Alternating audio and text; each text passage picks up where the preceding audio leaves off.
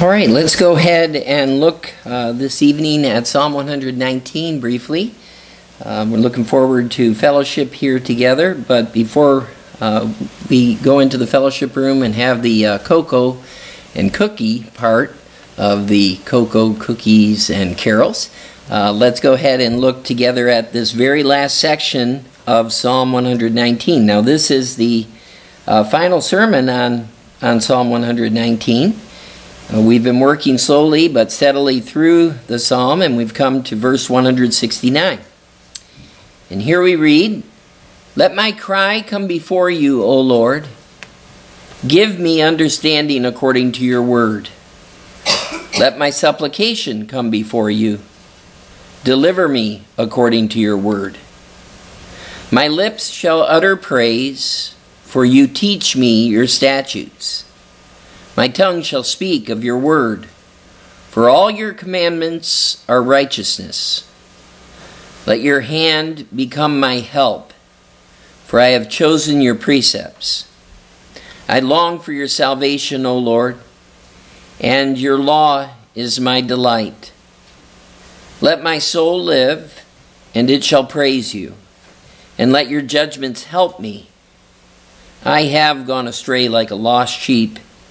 Seek your servant, for I do not forget your commandments." And thus ends Psalm 119. And, of course, at the conclusion of this psalm, we get the emphasis, really, of the entire psalm. Basically, when he says, "I'm going astray like a lost sheep" in this last final verse, he's demonstrating that even all through the scripture, all through Psalm 119, he's been devoted to the Word of God. We point out the many synonyms for the Word of God within the psalm. So he has a profound devotion to God's Word, but at the same time he's acknowledging, I'm helpless and I'm vulnerable. And I don't know what to do. I'm like a sheep who has gone astray. Now, if you read the scriptures, you know that whenever it points out the idea of sheep going astray, it usually points out some kind of rebellion or some kind of sinfulness on our part. We have deviated from the way. All we like sheep have gone astray. We have gone our own way. And the Lord has laid on him the iniquity of us all. Well, part of that is in this psalm here, but we have to acknowledge the fact that the man that has gone astray here is a man that is devoted to God's word. And for him, going astray, and this too can be sin, right? But going astray for him is, I'm helpless, I feel alone, I feel vulnerable. You can tell people that and really, or somebody could say that to you, and really a good reply might be, well, that's too bad. You don't have to feel that way. Because if you're a Christian, you really don't. You can ask the Lord to seek you and to find you, and he will. Seek your servant, for I do not forget your commandments. So how can a man then, so devoted to the scriptures, so devoted to God's path for him, how can he be so much in need of the Lord's presence at this particular point, right at the end of the psalm? How can he feel lost? Well, I think it's the precarious situation that he's been in. And I don't think it's been resolved. And so, in this sense of helplessness and being forsaken or forgotten, or at least he feels that way, the outward condition of his life doesn't line up with the inward devotion that is there. Have you ever had that happen? I mean, you are resting in the promises of God. Everything interior-wise is going well, but then everything is crumbling around you. I think all of us have experienced that. And I think that that's what the psalmist is going through. He's exposed to his enemies. He feels like he's not being protected. He's wandering like a sheep away from God. And it's all because of this, what's happening to him. You say, well, that's not right. Well, it isn't. But that's how he feels. That's what he's going through. And the Psalms, a lot of them have to do with our emotions. And we are often governed by our emotions, like it or not. So he has a confession, and that confession is in verse 176. He says, I have gone astray. That's a confession. That's an acknowledgement. I'm not where I'm supposed to be. You have to find me. I think that that's a good thing to say. You say, well, you know, why is this so important, acknowledging that he's gone astray, that there's sin in his own life, that he's struggling? Because this is what God commands us to do. This is what we should do. We should acknowledge that we have sin in our lives. Even the most godly among us, whoever that would be, has sin in his or her life. And because of that, we have to confess it. We have to acknowledge it. We have to say to God, yes, there is sin in me. Because if we say to him there is no sin, then we deceive ourselves and his truth is not in us. 1 John 1 and verse 8. But if we acknowledge the presence of sin in our lives, then 1 John 1:9 tells us that he is faithful and just to forgive us our sins and to cleanse us from all unrighteousness.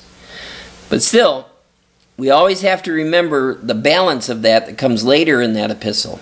Whoever abides in the Lord, whoever is living in accordance with his word and seeking him, whoever is doing that, they don't sin.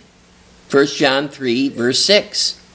You say, well, how is that possible? Well, he's born of God. And those who are born of God do not sin. You say, well, how can you be so dogmatic about that? Well, the Bible says that we do not sin. You say, well, how is that possible? It's possible because it says in that verse that his seed, that is the seed of the new creation. I am a new creature in Christ. That is remaining in me.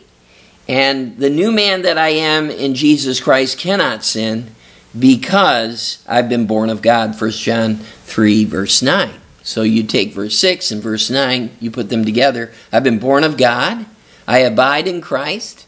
Therefore, I cannot sin. At least in that new creature. And we cling to that truth. So the idea then to sin less is to put some focus on that new creation. That's what God would want us to do as we read through Psalm 119. Building up the new man, putting on righteousness and putting off unrighteousness. And doing that in the strength that God gives us. So I acknowledge the sin and the struggle that's in my life. I'm maintaining my position as a new creation, or we could say as a child of God, a son or a daughter of God. But I also know that I've gone astray. So you come to that same conclusion that Paul came to in Romans 7. O wretched man that I am, who will deliver me from this body of death? That's in nature. Well, I thank God through Jesus Christ our Lord. He will deliver me. That's why there is now, therefore, no condemnation to those who are in Christ. And so we cry out, just as the psalmist cried out, seek your servant. We are his servant. We are his child, his children. So thankfully, the Son of Man has come to seek and to save that which is lost, according to Luke 19 and verse 10. Jesus said, my sheep hear my voice, and they know me, and they follow me. And I give to them eternal life, so that they shall never perish. That's great assurance. John chapter 10, verses 27 and 28.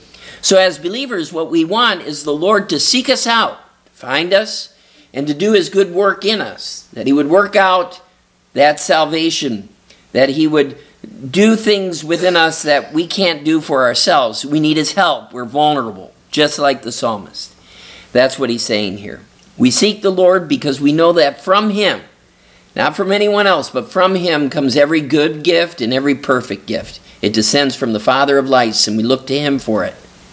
So we desire that the Lord would seek us so that we might seek him, and that we might receive direction and purpose in life. We call out to him for the direction that we need. And we do it because, here's the plea, I do not forget your commandments. That's the basis for it. The idea of his commandments, that's speaking about his word. I don't forget them. And so thankfully, we have this shepherd who seeks us, who hasn't forgotten us. You say, well, what do you mean forget? The idea of forgetting has to do with not the legalistic, oh, I remember all of these things, and I can keep them all together. I think I got the wrong bullets under here. But it's not that I'm concentrating on, but it's because that's legalism, right? If I've just got a laundry list in front of me, it's the cords of love that bind us to him. Those are the things that we're talking about when we're remembering his word. Hosea tells us that we are destroyed for lack of knowledge of his word. You say, well, that's Israel, but there's a parallel there for us. We need to hold on to the revelation of God, because without it, we perish. We forget his words, and we distance him from our lives. Now, with all of that said, let me just wrap up our time in Psalm 119 with some concluding thoughts that I think will be helpful for us. All through Psalm 119, what do we witness? Well, we witness a man who is speaking directly to God about God. His focus is on God. You say, well, why is that important? We should be focusing on God. But what happens when we're suffering? What happens when we experience pain? What happens when we have conflict in our lives? Often, we don't turn to God, we turn inward. And that's what I think Psalm 119 has taught me anyway. It's taught me that I struggle with both external and internal evil. And so because of that, I have to ask God for help over and over again. Lord, I need strength. Lord, I need help. Well, that is important because, you know, the psalmist asks the Lord for help almost 90 times in the psalm. In some way or another, he's asking the Lord for help. So how do we handle suffering? Well, number one, we need to ask God for help. We can't turn inward and start thinking about what's going on inside of us or what's happening to us. That inward preoccupation is exactly what we need to avoid, because anytime you turn inward, that's where you're going to start to get depressed and feel despair in your life. Psalm 119 tells us, don't focus inward, focus on the Lord and on your relationship with him.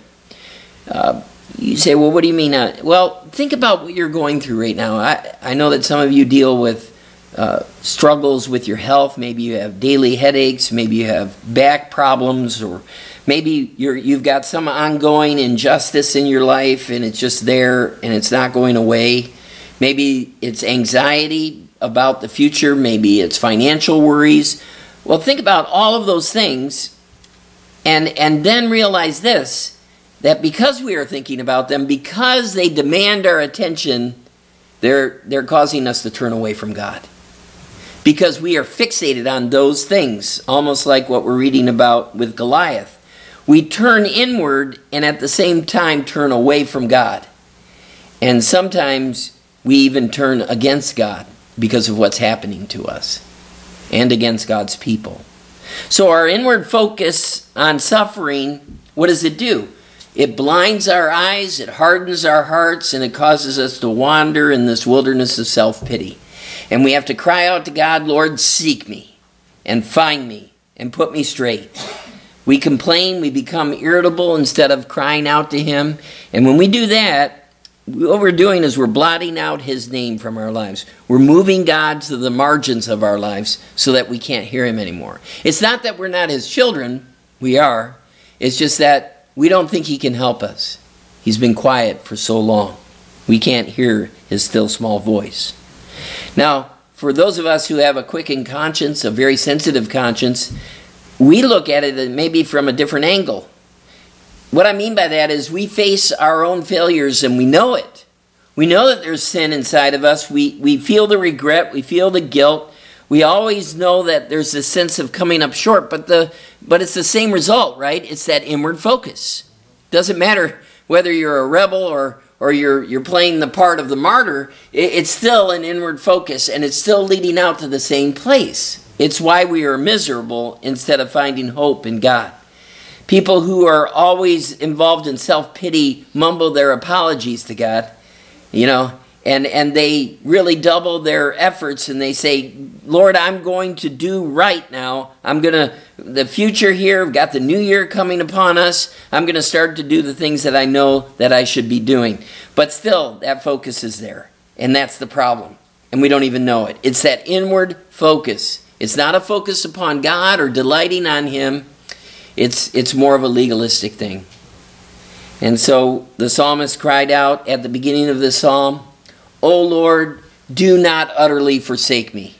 And then he cries out at the end of the psalm, "Seek your servant." So he understands helplessness and vulnerability.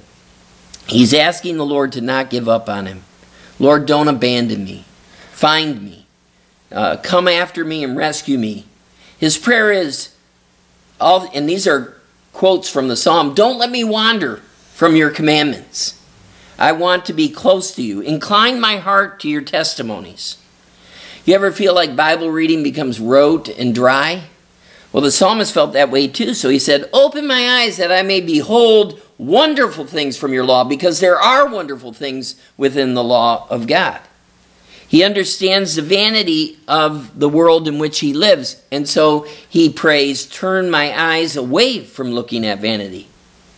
Sin is powerful in his life, so he prays, "Don't let iniquity rule over me." He makes bad choices, so he prays and asks the Lord, "Lord, make me."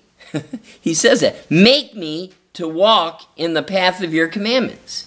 He needs daily mercy, so he asks that the Lord would be gracious to him according to the Lord's word. These are all phrases from Psalm 119. So let's just close with some statistics here. 10 times the psalmist in Psalm 119 asks, "Teach me." 9 times he asks the Lord to revive him. And 6 times he asks the Lord to make me understand. I think that we could take that from Psalm 119 and use it for prayer. In other words, we could pray, "Lord, teach me this year. Revive me and make me understand your word. Because I don't forget it, seek me." Let's pray together.